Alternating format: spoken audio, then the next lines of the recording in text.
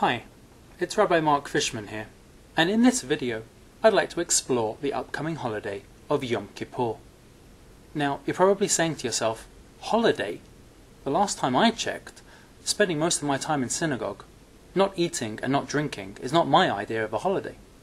Give me a beach in Tahiti, give me clear blue oceans, and give me a pina colada, and you're getting closer. Okay, I can accept that our definitions for holiday might be a little different, but this idea actually gets to the heart of how Judaism views Yom Kippur. You see, our tradition not only calls this day a holiday, but it actually goes so far as to say that there is no happier day in the whole year than the day of Yom Kippur. What?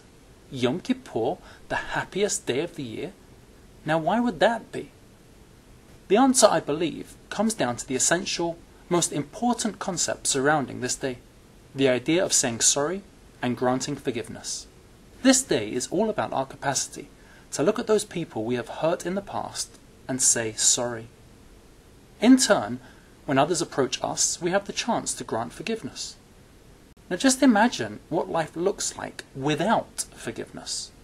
You're going about your daily life. You're working, you're juggling the kids' timetables, you do some community volunteer work, you try to socialize a little, and throughout each interaction, buried away at the back of your mind is an argument you've had in the past with someone you cared about.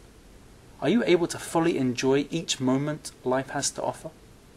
Are you able to live a carefree existence where the sheer enthusiasm of the moment is something you can connect with?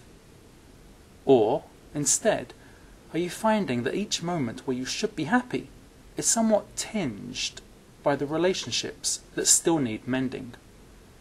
Yom Kippur and its challenge of forgiveness allow us to live a richer and more fuller life. Do you want to touch on the exuberance that a full life has to offer? We all do. And that's why I say, welcome to the holidays.